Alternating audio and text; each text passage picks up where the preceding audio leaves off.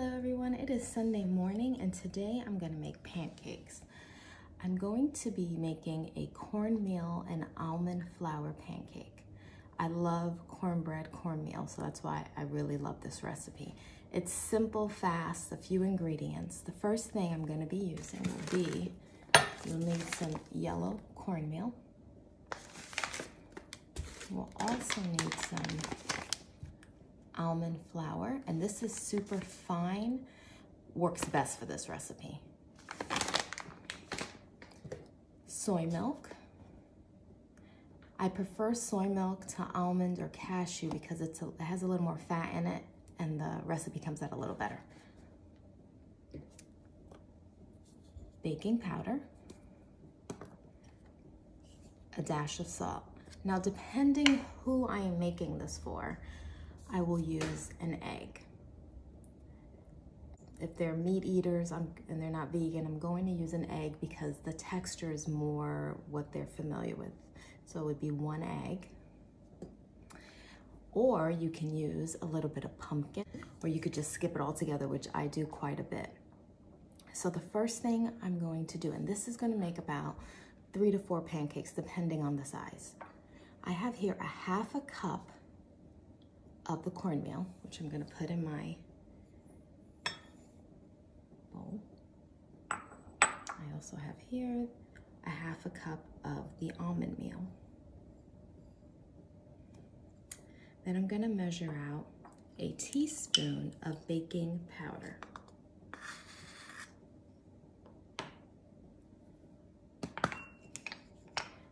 And I'm just going to do a pinch of salt. We're just going to combine all these ingredients right here. Now today I'm not going to add the egg. I don't think it needs it. These are just for me.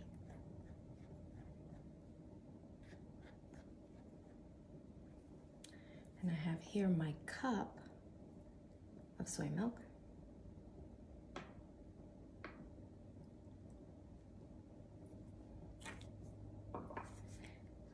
And the reason why I think I can get away with not using the egg is because I'm using soy milk. So there's already some fat in there. And we're just gonna combine these ingredients.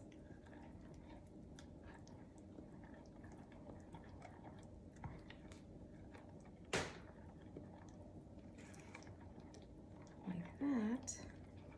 And just the way you would any pancake batter.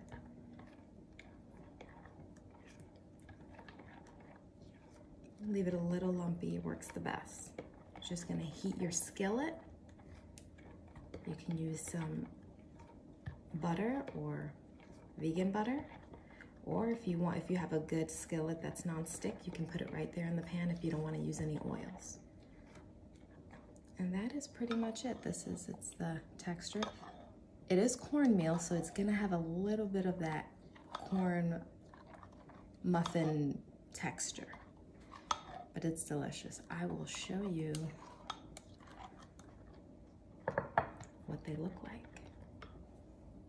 Okay, so I put some butter in the pan, and you want to wait till your pan is nice and hot so the pancake does not stick.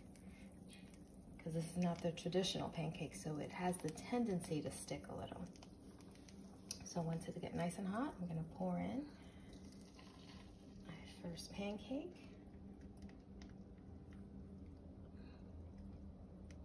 Now, this recipe will give you about 12 grams of protein. So this is a good amount of protein, and that's just with the almond flour. I think if I factor in the soy milk, it would be about 15 grams.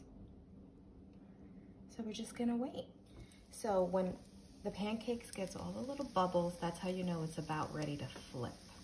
Just like a traditional pancake. We're gonna go in and flip. So I flipped it, and you see how all the edges got nice and crispy. Of course, that's because I have butter, but it will still come out nice if you just want to use your non-stick pan. Here they go. It made 3 pretty large pancakes. So I'm going to pour some pure maple syrup on them. Like that, just a little bit. And that's gonna be my breakfast. Like I said, it's about 15 grams of protein. And if you wanted to make this lower in fat, you just don't use the butter to fry it in and it'll still come out delicious. I hope everybody enjoyed. Let me know if you try this recipe what you think. Like and subscribe. I will see you next time.